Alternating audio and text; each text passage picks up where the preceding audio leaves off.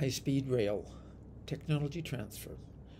China's 36,000-kilometer and counting $750 billion high-speed rail network is the largest single infrastructure project in the world. Built in 15 years, the project under the Ministry of Railways was reminiscent of the economic plans of the first 30 years of post-revolutionary China. Massive civil construction combined with an international transfer of technology through one of the most concentrated IP purchases in history. Where did the IP come from? The world's first high-speed rail, the Tokaido Shinkansen, started in 1964, traveling from Tokyo to Osaka at 210 kilometers per hour. Its rapid and smooth acceleration and braking, stability, quiet operation, and comfort established Nippon Sharyo and Hitachi as leaders in high-speed rail technology. In the 1980s, the first of France's trains à grande vitesse and then Germany's intercity express demonstrated Alstom's and Siemens' high-speed rail leadership. And North America's first high-speed rail, Amtrak's Acela Express in 2000, had rolling stock supplied by the Canadian company Bombardier. By then, the world had 15,000 kilometers of high-speed rail lines, and there was an established industry structure offering proven technologies from Asia, Europe, and North America. China had a 75,000-kilometer rail network, including both diesel and electric-powered lines, and it also had the world's sole remaining steam engines in regular service. In the 1990s, the Ministry of Railways researched through hundreds of projects involving thousands of scientists and technicians the feasibility of HSR in China. In 1998, the State Council declared that a high-speed rail line linking Beijing and Shanghai was feasible using domestic technology and launched the China Star HSR project. A prototype was tested starting in 2002, but it failed to meet signaling, braking, electric, speed, etc. specifications. The project was abandoned in 2006. In March 2003, Liu Zhijun was appointed Minister of Railways. He was determined to make full use of the late-comer advantage, learning from the railway technology of developed countries. He planned to import on a nationwide scale technology to catch up with the world's best by 2020. By building 4 north-south lines and 4 east-west lines, knitting all cities with a population of more than 500,000 people in China together. Most of the cost would be capital construction, land, roadbeds, bridges, tunnels, and stations. But the key to HSR was advanced technology, the rolling stock, signaling, and electrification, without which high-speed rail could not exist. The vast majority of these technologies were not protected by any Chinese patents. Cross-patenting into China at the time was the exception, not the rule. Moreover, most HSR IP rested not in patents, but in trade secrets, the process know-how of the manufacturing companies. The Chinese government wanted the 2 state-owned enterprises under the Ministry of Railways, China Southern Railway and China Northern Railway, CSR and CNR, to master that know-how. Technology transfer is sensitive. The World Trade Organization's trade-related aspects of intellectual property, or TRIPS, states in its general principles of technology transfer that developing countries in particular see technology transfer as part of the bargain in which they have agreed to protect intellectual property rights. The TRIPS agreement aims to achieve the transfer and dissemination of technology as part of its objectives, and specifically requires developed country members to provide incentives for their companies to promote the transfer of technology. Including any such incentives, A major multinational company doing business in China would not give up its technology unless it got at least equal expected value in return. MNCs understood that China's government practiced quid pro quo, market access in return for technology. This was the explicit national policy throughout the 1980s and 1990s. However, when China negotiated its entry into the WTO, existing members like the US raised strict conditions. One of those conditions concerned precisely that quid pro quo. China, as part of its entry deal, agreed, China shall ensure that the right of importation or investment is not conditioned on performance requirements of any kind, such as local content, offsets, the transfer of technology, export performance, or the conduct of research and development in China. Was this Chinese concession to achieve WTO against the principles of TRIPS that required that developed country members incentivize their companies to promote the transfer of technology? Perhaps, but that question is moot, because effectively, quid pro quo has continued. In the early years of reform and opening, multinational corporations could enter China only through joint ventures. The Chinese joint venture partner was typically a state-owned enterprise. The state-owned enterprise would often include technology injection as part of the equity contribution of the multinational corporation.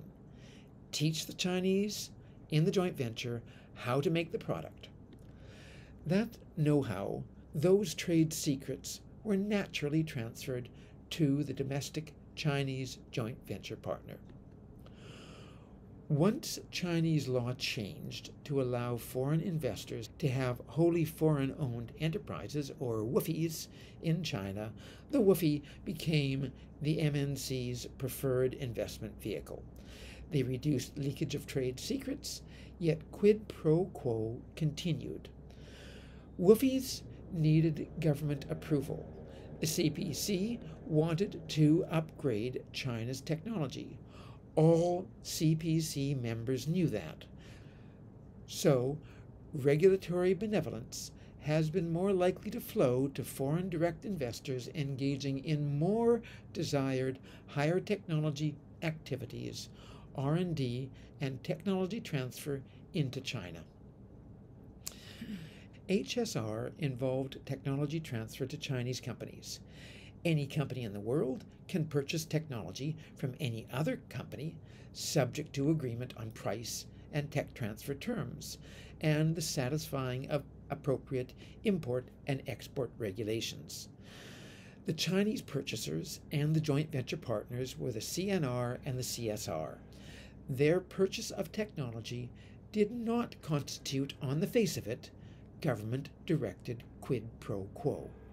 Yet, the CSR and the CNR high-speed rail contracts were actually negotiated by the Ministry of Railways, not by the CSR and the CNR. This facilitated coordinated negotiations with the four high-speed rail consortia leaders, Alstom, Bombardier, Hitachi, and Siemens. If the demand for technology came from commercial companies, the CNR and the CSR, that would be totally acceptable according to the deal that China had signed on WTO accession. However, the reality was that they were negotiated by the government and implemented by state-owned enterprises in violation of the spirit, if not the actual letter, of China's WTO accession undertakings. CSR and CNR signed a series of contracts. Each contract involved a purchase of train sets and other equipment coming from a different consortium led by one of Alstom, Siemens, Kawasaki, and Bombardier. The Ministry of Railways negotiated simultaneously and separately with each of the consortium leaders, playing the bidders against each other. Some contracts involved buying and importing entire train sets. Others involved importing critical components of trains, coupled with Chinese production of non-critical components and assembly under foreign supplier supervision in about 30 separate factories owned by the CSR and the CNR. Contracts specified acquisition of designs, blueprints, manufacturing procedures, and training showing how to manufacture components and of how to assemble entire train sets.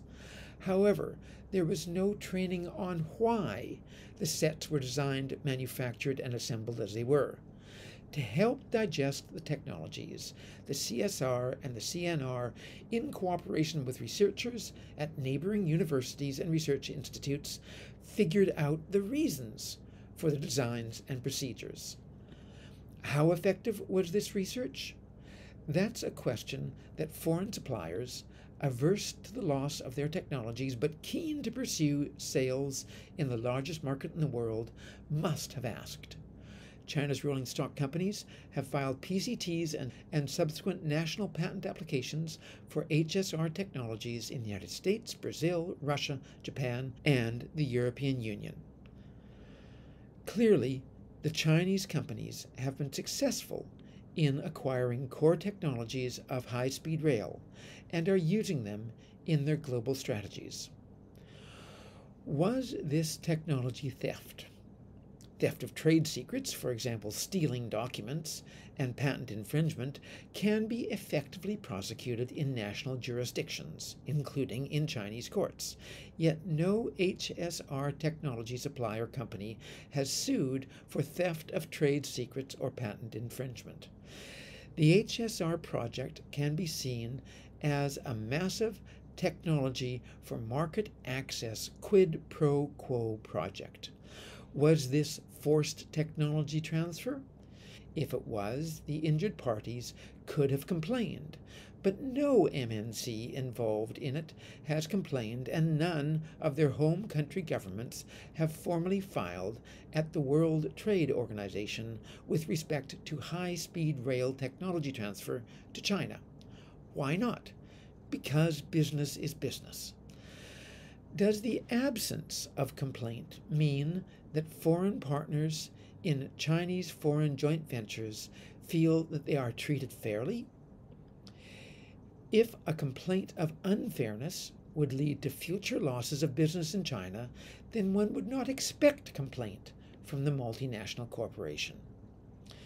Quid pro quo, technology for access, is consistent with the spirit of TRIPS. Quid pro quo is inconsistent with China's strict WTO accession undertakings. Yet it continues regardless, because business is business. But there is another WTO principle which China and other countries also violate, and that principle is critical to the world vision of the World Trade Organization.